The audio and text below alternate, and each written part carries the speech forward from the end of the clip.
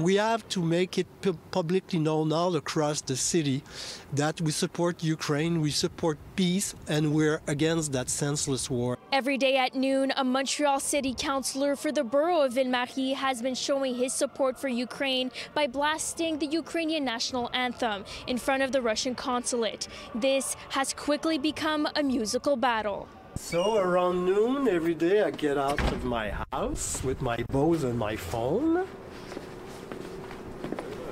And I go down the stairs in front of my house and I look at the residence of the consul of Russia. And then I come in front of the gate and I select the Ukrainian anthem and I play it.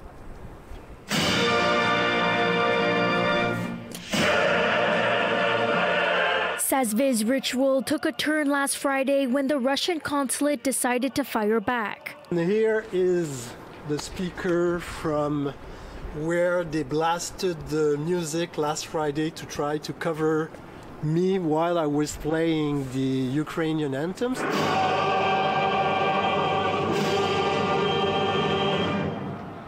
Slava Ukraini!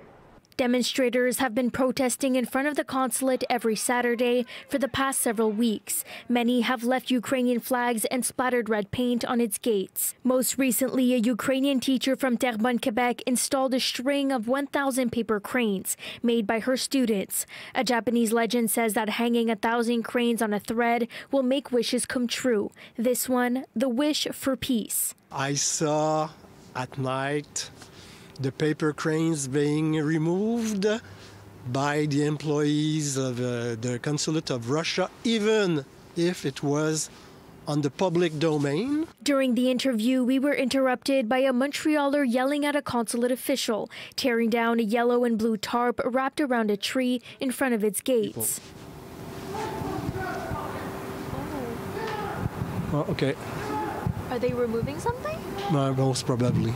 A musical protest has gained a lot of traction. It went viral on social media, and he's since received videos of Ukrainians' reactions to the act. I've been told by sources that in Russia they know what I do. It's not against Russian people.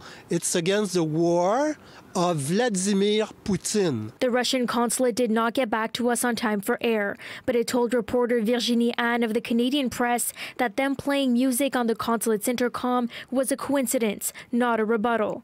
Sasseville says he won't be stopping anytime soon. I will not be able to stop the war by myself, but if we do it together, everybody, something will happen.